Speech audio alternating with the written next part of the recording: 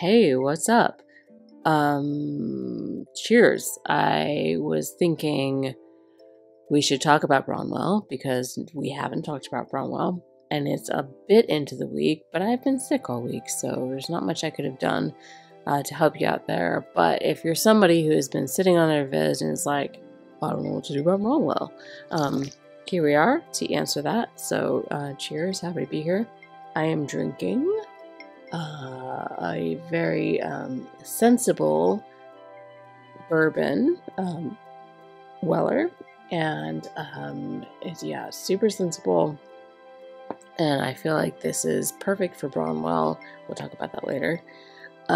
So we will get into this, I guess, by maybe me having to tell a story, which I promise relates. I really do feel like it relates, so don't worry about that. Anyhow, I guess I would like to propose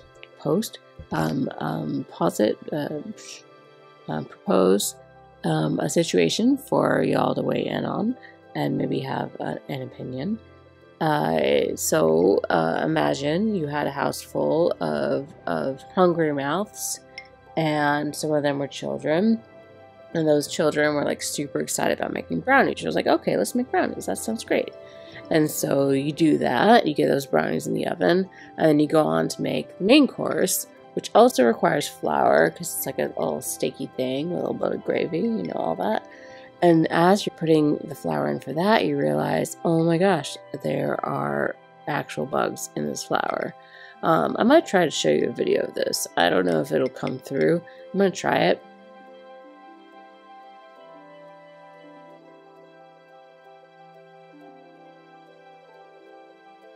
Point being, like that's a significant amount of bugs, right? Right.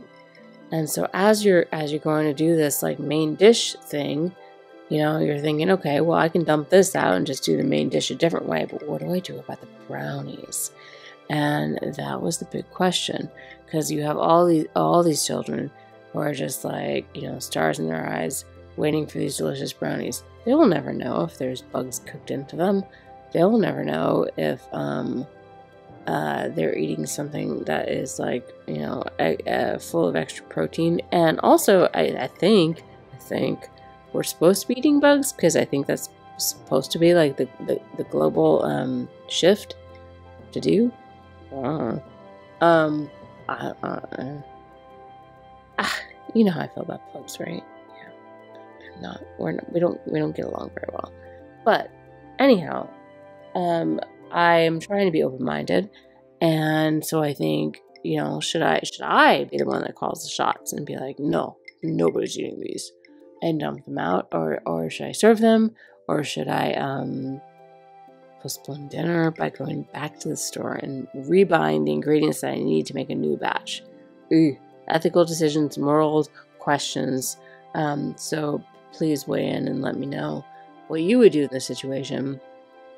I went back and I asked my mom what she would do in this situation. I absolutely knew 100% what she was going to say, which was no. Like, she would either not, like, she would dump them out and tell us, like, sorry, no brownies tonight, or go to the store and get their ingredients. She was like, no, I would serve them if nobody would know.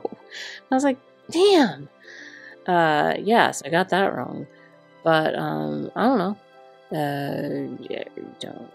Imagine you have all these people waiting on you for dessert and food. What do you do? But yeah, no, it was too much for me. I couldn't do it. I have a thing with bugs. I've always had a thing with bugs. I also have a thing with bugs that crawl. Well, all the bugs. Anyway, so what we need to talk about is Bronwell, and the reason why this connects is because Bronwell looks like somebody who would not serve bugs to other people. She looks like somebody like if she baked brownies for the orphanage, which, I mean, she's a missionary, so that's probably in her MO at some point. Well, she's not feeding them bugs. She wouldn't do that. That's not a Bronwell thing to do. So that's why this story was relevant and why you had to sit through it. Now that you sat through it, if you have, and if you didn't, that's fine too. Let's go look at Bronwell and figure out what's going on with her, because I've got a lot of comments on her in general, just of my own, but I would like to maybe see if, before I make my comments, we can learn a little bit about her, more than we already know, that could change my mind. I'm not sure it will, but we will see. Anyhow, so Bronwell, she's the purging missionary, Bronwell, a missionary born in the holy land of Tessera, far to the south of Ardra. Alongside her fellow sister, Shelva, she crossed the ocean not only to spread the crystal faith, but to investigate the disappearance of Sadali and Exia, whose fates had since been unknown after they ventured to Ardra themselves long ago. Okay, so her limit versus crystal judgment bestows defense piercing rate for 3 turns upon self, while dealing large damage to targets, so AoE, within range, and lowers defense piercing rate and spirit piercing rate for 3 turns on those units. It looks a little bit like this, so enjoy.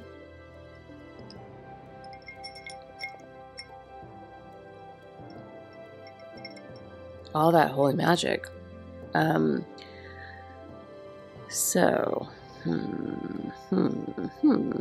My main question is, well, okay, let's go ahead and look at her things real quick. Her main class is Great Knight, Vanguard Striking class, a highly durable job that can reduce incoming damage, bestow AP restore removal to allies, and more. Next job, Paladin, Vanguard Physical Striking class, a job that specializes in defense and can protect allies by drawing enemy attacks. And then lastly, Vanguard Striking class, Dragoon, a spear-wielding job that compounds on 2 panel-piercing attacks with a jump skill. The Dragon's Blade reaction ability further enhances fighting sustainability. Her TMR will be Ecclesia Amulet, which is an accessory. Gives you a little HP stat, some defense, a critical evade, and luck. Ooh, a nice luck stat for sure. This is an ornate necklace worn by Bronwell, a missionary from the Crystal Sanctum, who sailed from Tessera to Ardra across the southern seas. It was presented to her by the Supreme Pontiff when she first left on her mission, and is a badge of her status as a superior clergywoman. It was fashioned to replace the divine soul, an ancient and sacred item inscribed with the prayers of generations of its owners, which went missing along with the legendary missionary Sadali. Oh, so they're looking for that. The current Supreme Pontiff ordered the creation of this new amulet and inscribed it himself with its first prayers. Few believed that the protective blessing it confers could match that of its ancient predecessor, but Bronwell placed it around her neck with pride before setting sail for the land she had never seen. Alright.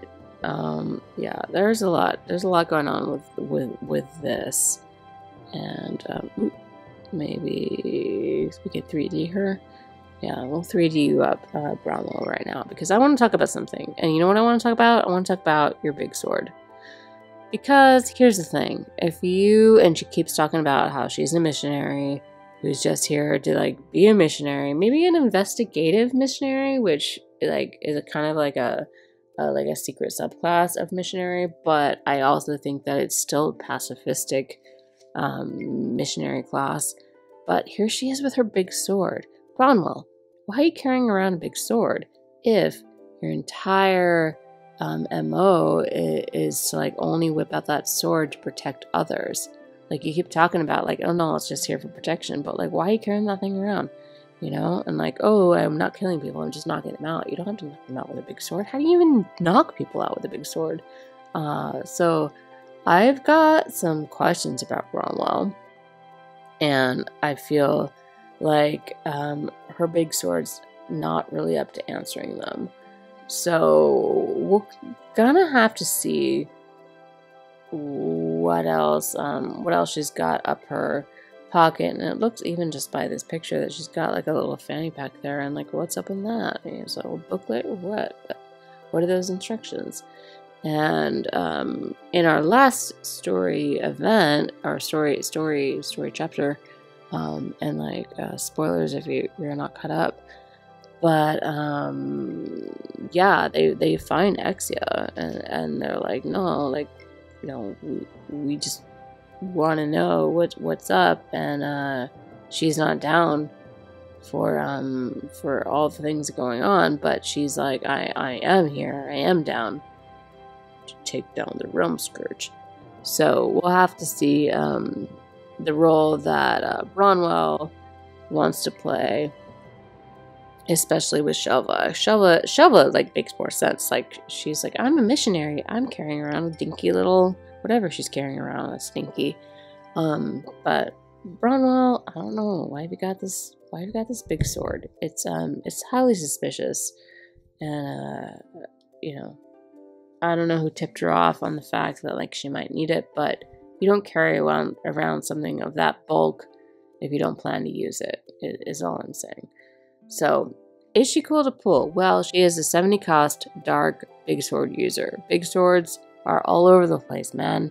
Like, you know, we've got Astrius, and then A2's coming, and there's all these crazy magic teams are really wreaking havoc and being tons of trouble. So we got to see what we can do to combat them.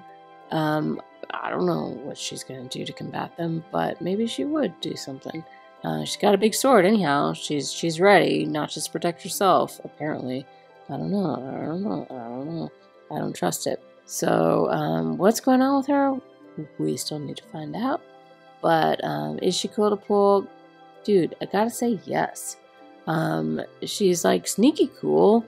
And the reason I'm drinking this bourbon is because I feel like if she's somebody who carries a big sword around casually, when all she maybe needs to do is defend herself, this girl, yeah, she's definitely drinking bourbon. So, and yeah, sensible bourbon, like Weller. So that's my thoughts on her. And I would like to think that as the story progresses, that we're going to see like some extra special oomph from her.